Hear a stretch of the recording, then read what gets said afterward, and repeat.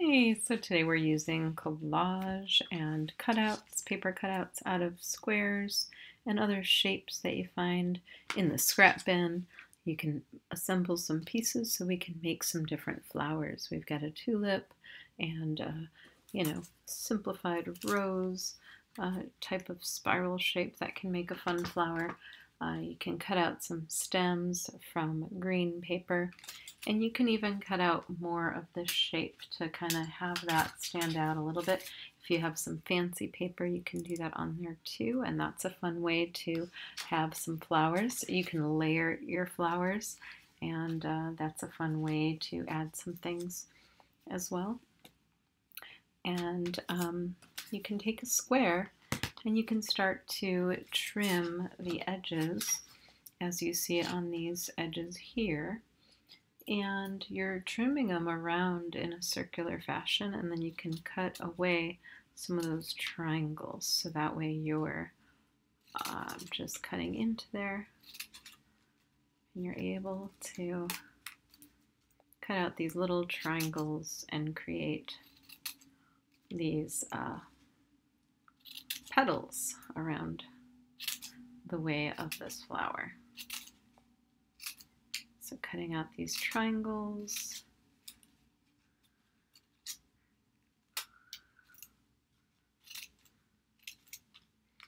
Here's just one way to do some of this fun stuff for these petals and flowers.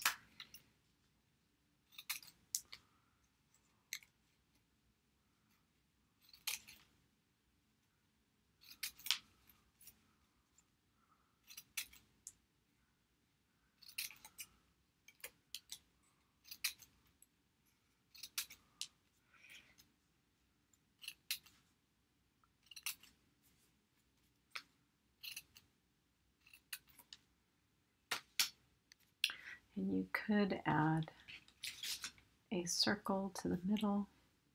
If you'd like to, you could bend this and make that like a folded flower that sits on top of a stem.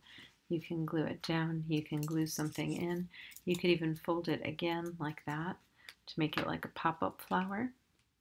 Okay, or you can keep it flat and then you can glue in a circular shape and put it together like that. So now we've got two different flowers. And I want to get a stem. So I can just cut a thin strip.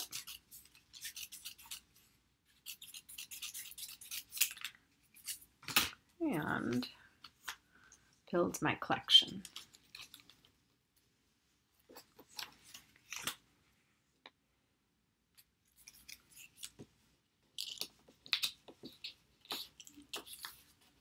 And for something like the spiraled piece, you could start with a square, and you can just start to, just from close to the edge, you're going to start to kind of cut around in a circle. And I'm turning the paper as I'm cutting. And I'm going to keep turning it. I'm creating a spiral. It's like I was going to cut a circle, but instead I'm going to keep going inside of the circle. Keep going inside of the circle. And going slow. I'm not rushing this. Going slow, and I created that spiral. Now what I could do, I could leave it square if I like it like that, or I can trim some edges away. You can actually cut into your paper and cut little triangles around your edges if you'd like, similar to this shape here. You can round your edges if you'd like. Whoop. Let's get back in the camera. And then I can do a similar trim over here where I'm cutting these little edges.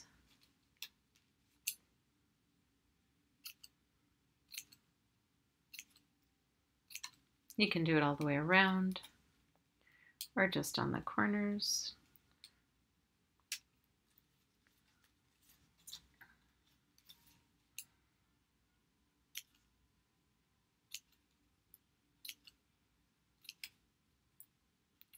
Gives it a little texture. But you don't want to cut that spiral off, so just be careful with that. Whoop. I did rip it off, so I can always glue this down onto a background. I can glue it back together, or I could decide that I just want that part. And then I could, I'm going to cut that part off. And then I could just kind of adjust the shape a little bit. And I'm also going to just cut, so I'm going to go back inside where I was cutting this shape, and I'm going to just cut a very thin line away so that way I could see the shape a little bit better.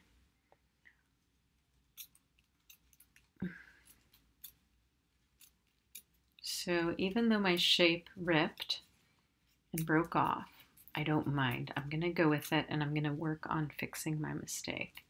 And, you know, making something, like making a mistake into something beautiful. So adjusting, and there is that. So I think that's kind of fun. And I could still glue this back on together if I like that, and if I want to keep that on there. I kind of like that together, actually. And then I could just trim this part off.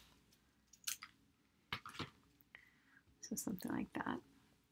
These are fun abstract flowers. So here's a variety that you can glue onto a background once you get your paper cutouts. All right, hope you had fun. Enjoy.